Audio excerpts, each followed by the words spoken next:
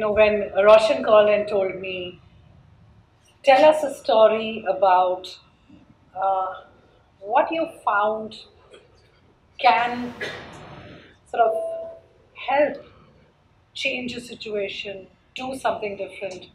I was very lost and I've been very stubborn about not practicing. Um, and today I want to share a story which is very deeply personal.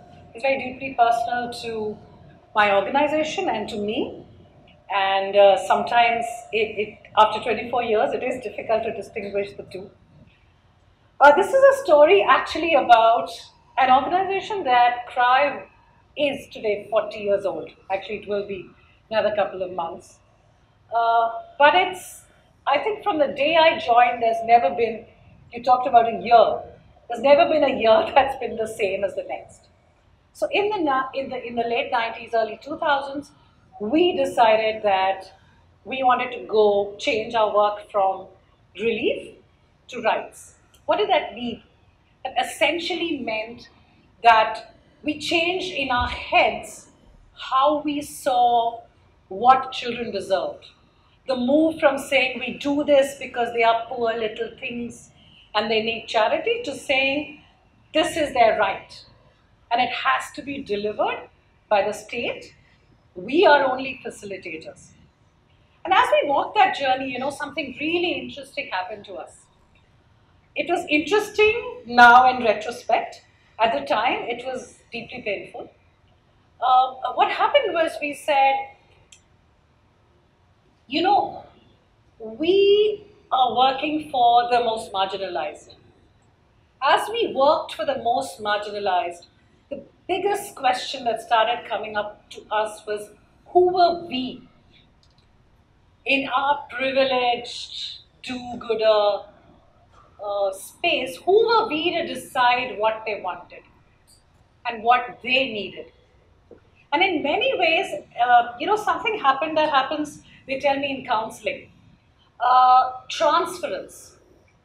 So the transference of, the Dalit, the marginalized, the utterly deprived, who am I to stand on his behalf? So how the effect it had on us in a very practical way. And we are a bit of a mad organization. We always say that we sort of show us a cliff and we go hurtle ourselves off it. And then we'll figure out, we pick ourselves up and we'll walk off. And what we essentially did was we said, let's build strategy bottom up. And as we started doing that, you know what happened? Interestingly. And this is the reason I'm sharing this story with you, because I think all of you, if you're setting out to do social impact work, will meet these questions. Who am I? How do I determine what is good? And how can I get the voice of people? And we did it so wrong. What we did was we broke all boundaries and said, let's figure out a way in which to get everybody to talk. So we realized we spent so much of time and energy putting democratic processes into place, and we went on and before we know it, we imploded. Because you know what we'd forgotten? As an organization, we were an organization. We had to have a structure. We had to work. And the worst part that happened was that at senior leadership, we started doubting ourselves and we stepped out of the center and said, somebody should fill it. Someone who has the right. And in doing that, we completely imploded. So at that time was really, to me, in my personal, because my personal life is, my professional life is my personal life, as I'm sure it is for many of you, the real challenge was, what do you do? Because as an organization, the leadership disappeared, and everybody else was told, you're a leader, you figure out the answer. And it created, complete chaos. So what did I do? I think, to me, I've been away for 3 years. I came back in and said, I was not CEO, but said, what do we do? So we realized, or I realized, that the first thing to do was to find my reason for being here. And something that our founder said is, what I can do, I must do. And I must say, I waded into it saying, what I can do, I must do, because I believe that the cause, that what we are seeking to do for children is too precious to let go because we made some silly mistakes. And what you had to find was your own belief in why you were doing this work. And leave out of the window the fact that you were not representative or second guess yourself to death. So to find the courage to step back in. And I realized that that's what the organization actually needed to begin healing. They needed somebody to step into the center and say, I'm telling you what the boundaries are. Let's figure out, these are our mission boundaries. This is what we do work for children. This is how we want to do it. And this is what we will not do. Because in taking away those boundaries, we had just allowed people to say, you see, as I'm sure all of you will face, right? The symptom is the child in labor. The reason we can go till patriarchy, till gender, till caste, and we can't fool ourselves that if I don't resolve caste, nothing will happen to the child. But there is no trickle down. The child cannot be trickled down to. She has to be paid attention to separately. That's our boundary. So we actually sat down, enlisted the board of trustees and sat down and rewrote what our mission was. What is it that we had kind of left out or assumed was a given? So I realized that day as a leader, there are no givens. There is nothing that you must assume, oh, everybody understands this anyway. Of course, we know what our boundaries are. We don't actually sometimes. If we don't understand that that's a boundary, any method is acceptable. So the first thing to do was that. Actually almost restating, reiterating, recommunicating. And I know it sounds stupid, sometimes when you think to yourself, what did we do? We actually rewrote and reused language.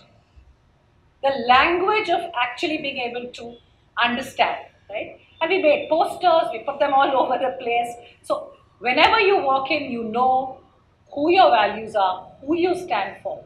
So it was, as a leader, it was about really saying, I think first finding, for me, why I had to do this.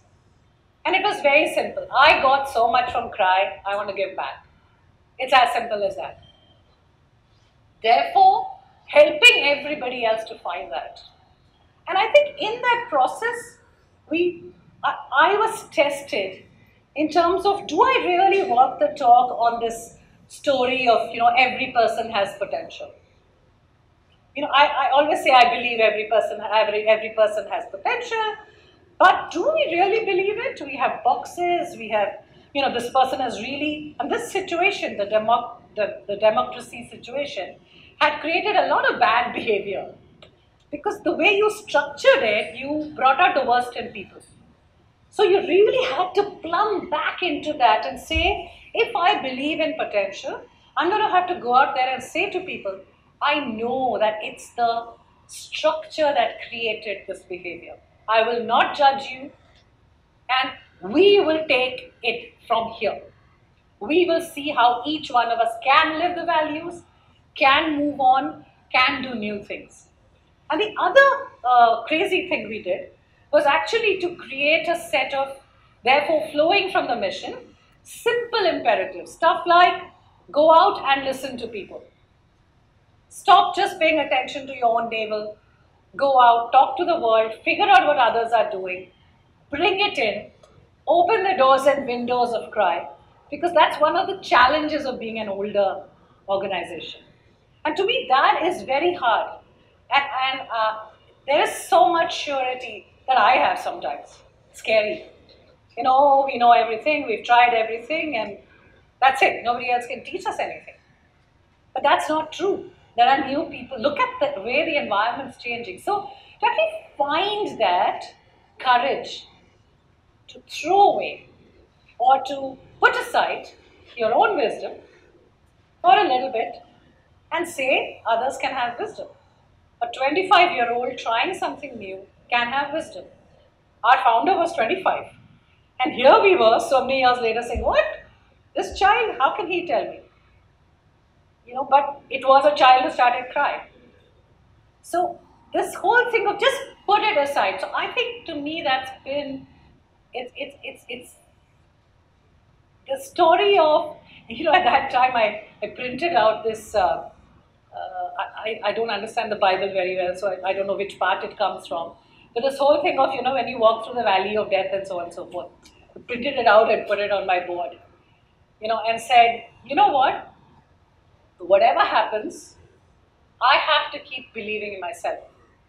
And I have to help heal. So I think it's a lot about, to me, just doing this combination of allowing leaders to step back into their own space of belief of why they know and can help people lead in one direction.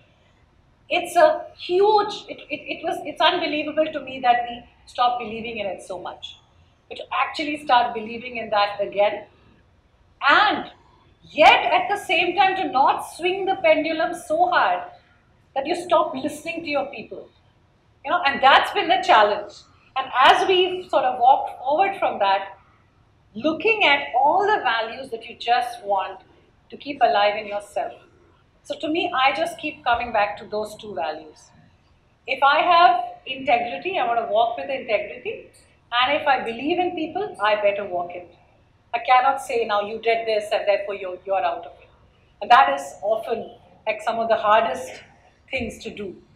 And therefore, as an organization, the last thing we did really was put some very, people tell me, why do you invest into personal transformation work? But I really believe that you have to, the people who do social impact work have to transform themselves first. We have to. We don't have a choice. We are not supposed to sit here and say, I am perfect, you're imperfect, and I'm going to solve it. Believe me, if I don't solve my own problems, I will never be able to solve anyone else's. So, thank you. Am I done?